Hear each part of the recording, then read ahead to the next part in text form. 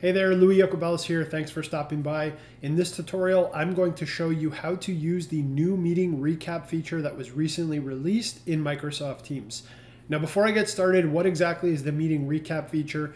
Well, the meeting recap feature essentially takes the key elements of meetings hosted in Microsoft Teams and summarizes them now in the meeting invitation as well as the meeting chat at the end of the meeting. This is a pretty handy feature, as in the past, in order to find files shared in meetings and to find the recording, you had to go to a bunch of different places in Microsoft Teams.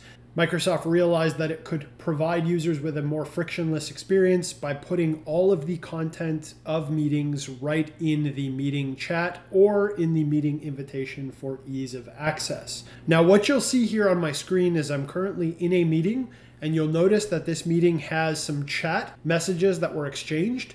You'll notice that the notes have been initiated and some notes have been added for this particular meeting. And you'll also notice that a file has been shared. Now, if I quickly click into the More Actions button, you can see here that I'm also recording this meeting. Okay. Now, what I am going to do is I'm going to go ahead and I'm going to end this meeting for all participants. And what that's going to do is it's going to now make the meeting recap available as the meeting has concluded.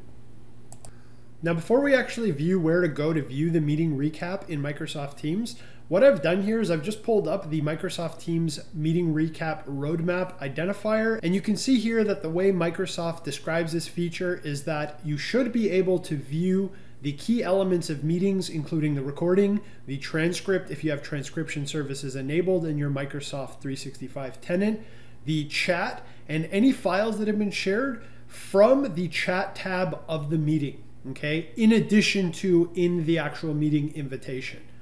Okay, now that's exactly what should happen. Now what you'll notice is in my chat tab of the meeting that I just ended, you'll notice that there actually isn't any meeting recap displayed here. Okay, so that is something that's interesting. It's possible that Microsoft is going to be rolling out this feature in sort of 2 increments or waves. Now, the alternative way to access the meeting recap is to click into your calendar and to click into the meeting invitation for a meeting that has completed.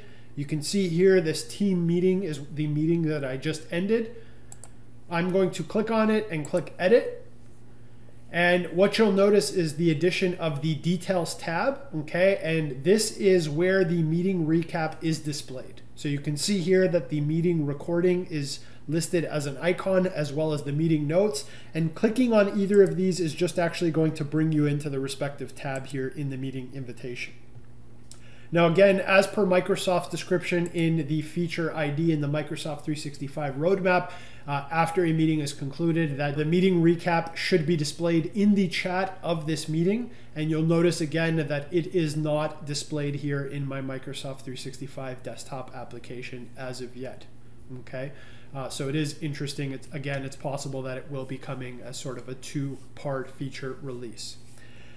Now that's it, just a quick tutorial showing you how to use the new meeting recap feature that was released in Microsoft Teams. I hope you found this tutorial useful. If you did, please like it, please drop a comment below. Also curious if this feature has hit your Microsoft 365 tenant. What are you seeing? Are you seeing the details tab in the meeting chat as well? Again, please drop that comment, let me know. And most importantly, be sure to subscribe to my YouTube channel to stay up to date on the latest Microsoft Teams tutorials.